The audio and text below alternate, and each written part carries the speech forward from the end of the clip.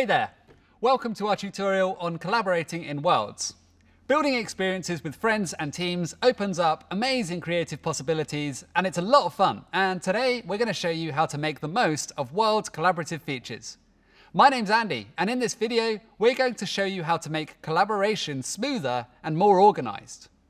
Whether you're scripting, modeling, or just trying to stay out of each other's way, these tips and tools will help you avoid overwriting each other's work, keep track of who's doing what, know when it's safe to make changes, and build faster without the frustration. In this video, we'll cover best practices for staying organized while working together, including how to manage scripts and assets when multiple people are involved. We will explore tools found in worlds that will help you collaborate more efficiently. Let's take each of these subjects one at a time. First, collaboration. Collaborating with others in worlds is a powerful way to build when each team member has the right role and access. Let's walk through how to assign the right roles and manage your collaborators using the tools in the desktop editor. There are several different collaborator roles that determine what actions people can take in your world. So let's look at the common user roles we have in the system. First, there's the owner or the creator role, and that's you. As the owner, you have full control over the world and all the collaborator permissions. Next is the editor role. Editors can make changes to the world, including adding, modifying, or deleting objects and scripts, but they can't add any other collaborators. Then we have the tester role. Testers can experience and test your world, but they don't have the ability to make any edits. Finally, there's the viewer role. Viewers can only observe the world in its current state, which is particularly useful for demonstration purposes.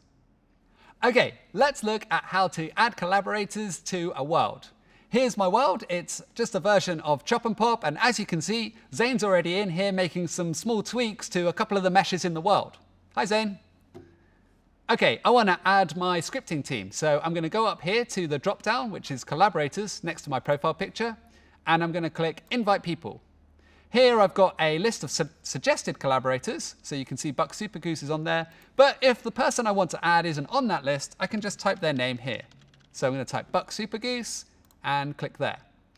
I can use this drop-down to choose between editor, so that they can make changes to the world, or tester, where they can't make changes, but they can playtest the world. Buck Supergoose, I can keep them as an editor, and then I'm going to click Invite to invite them to test my world. Now that I've invited Buck Supergoose to my world, let's see what happens from their perspective when they receive that invitation. So I'm going to go back to my creation home, and in here, just at the top, you'll see that there's this bell with notifications, and it's got a little blue dot on it when I have a new notification. If I click that bell, I can see any invitations to edit or to test other people's worlds in there. You can see that Buck Supergoose has added me as an editor for a couple of their worlds, and so when I accept those, I should be able to then see them appear in the My Worlds part of the creation home. Each role has specific permissions designed to support different team functions while maintaining appropriate levels of access control. Assigning roles matters. Not everyone needs full access to your world, and giving it to the wrong person can cause serious issues. Assigning the right role to the right person provides several important benefits. It helps prevent accidental edits or lost work, and it keeps team responsibilities clear and well-defined. Most importantly, it protects your world from unwanted changes. When collaborating, keep these best practices in mind. First, give edit access only to the people actively working on the build or scripts. Use the tester role for project managers, marketing team members, and others who don't need editing access. And for larger teams, create and test assets in separate staging worlds before importing them into your main world. We'll look at that more later. Remember that trust is key. Collaborators can copy and republish your world using import world. Only invite people you trust and regularly review who has access. It's important to note that when multiple collaborators are active, exiting preview mode won't stop simulation for others, so your workflows always stay smooth. Don't forget that collaborators can take full control of your world if you delete your account and you haven't removed them first. Changes made by collaborators may affect your build, so remember to check roles and permissions regularly. One of the common roadblocks with collaborative workflows is that frequently the activities of one team might interfere with members of another team. For example, if the art team is making changes to the environment, this might overlap with the operations of the scripting team that's currently playtesting the world in edit mode. The inefficient solution is to force all your teams to wait for one another to complete changes. Thankfully, Worlds has a much more efficient solution: branching, or creating different copies of your worlds. By creating copies of your world, you gain several valuable capabilities. Let's look at how to make a copy of our world. So I have the world that I'm working on here, Chop and Pop, and I'm going to click the ellipsis next to the title. I'm going to click Duplicate, and it's going to pre-fill a title for my duplicate world by adding cloned to the end of the title. Let's make this clearer. So this is going to be the one that I'm working on. So I'm going to put square bracket Andy Dev at the start so that I know it's the one I'm working on. I'm putting this at the start so that it appears first in the title in the creation home. Then I'm going to click Duplicate, and it should then appear in the My Worlds shelf here. So now I've duplicated that world. You can create separate copies of your main world for different teams or features to work on independently. You should make sure these copies are properly named following your established conventions for clarity. It's important to ensure team members have the appropriate access roles for all the different branches based on their responsibilities. So for example, in my example where I created the Andy Dev clone, I might want to add the other scripters or my QA team who's going to be testing the world. When a feature is complete, you can turn it into an asset that can be seamlessly integrated back into the main world, or what we call the main branch, and we can do that through shared folders. Now that you've seen how to work in separate branches, let's talk about how to share assets between those branches efficiently. Shared folders are a fundamental feature for effective collaborative workflows that create a common asset repository that your entire team can access. Let's look at how to create a shared folder, and we're going to do this on the Creator portal. So you can go to the Creator portal by opening your browser and typing in horizon.meta.com/creator. You'll need to log in to be able to see it. Once there, if you click on the My Assets dropdown, and then you can either create a new folder to store the assets for your project, or if you've already got one, you can find that folder here. To share it with your team, click on the Share button right here, and then type the members of your team that you want to share it with. So I'm going to share it with Buck Supergoose, who I've added as a collaborator to my world.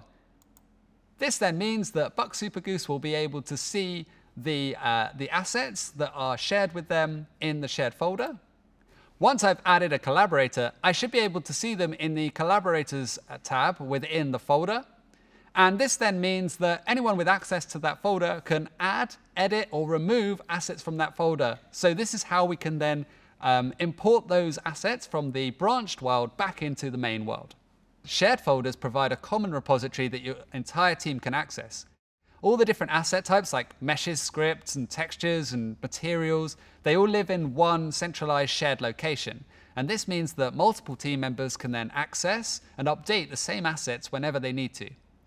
It means that projects remain consistent and can continue smoothly even if team members leave.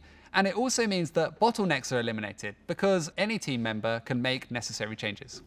All right, so we've learned how to streamline our workflow by branching worlds and creating and using shared folders. But it's also important to be mindful of consistency across our assets. And you can achieve that with asset templates. Asset templates are a powerful feature that help you streamline collaborative creation. If you're familiar with Unity, think of asset templates like prefabs, reusable objects that can be updated across your entire project at once.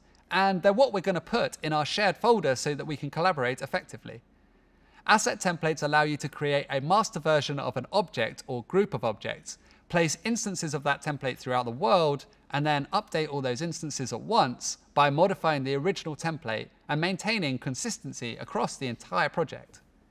Asset templates also enhance the branching strategy we discussed earlier. So it means the art team can work in one world, creating and refining those templates, and then the scripting team or different members of the scripting team could have their own worlds, and they can work in their own branch using placeholder versions. So when the art assets are finalized, the templates in the shared folder are updated, and changes propagate to all instances without breaking script connections. All right, let's look at how we create an asset template in our world, our chop and pop example that we're looking at. So to keep things simple, I'm going to add a mesh to the world, and then I'm going to turn it into an asset template and put it in our shared folder that we have shared across the team. So let's start by looking for a mesh that I want to use. So I'm going to use the public assets in the asset library. I'm going to drag this pirate ship figurehead and put it in my world. It's pretty big, but I don't know, I kind of like it. It adds something to the atmosphere. Let's position it something like this. Cool.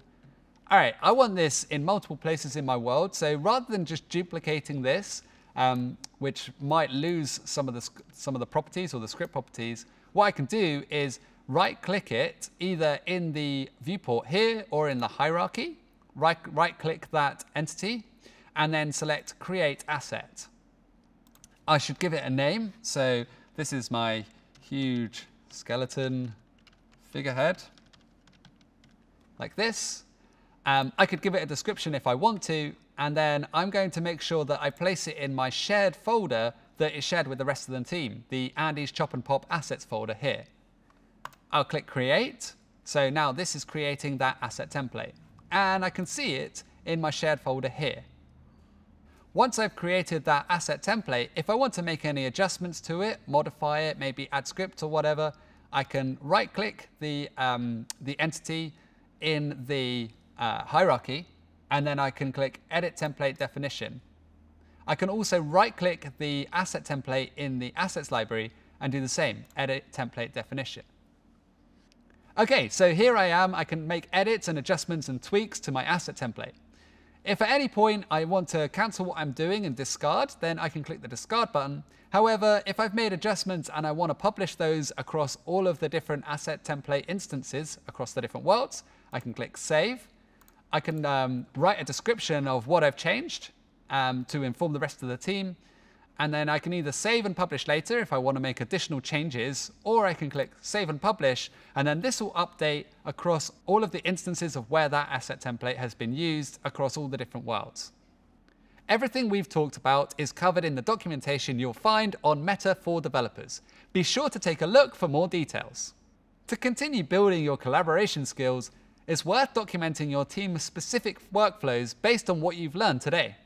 I would suggest starting with small collaborative projects to refine the process in your team, and then check out the resource links provided. This video connects directly to our other video in the series where we go into more detail about setting up your development environment, choosing optimal paths for storing your code, how to integrate Git and GitHub with your workflow, and some advanced version control techniques. By implementing these collaborative practices, you'll be able to work more efficiently with your team and create more ambitious world experiences together. Thanks for watching, and happy creating!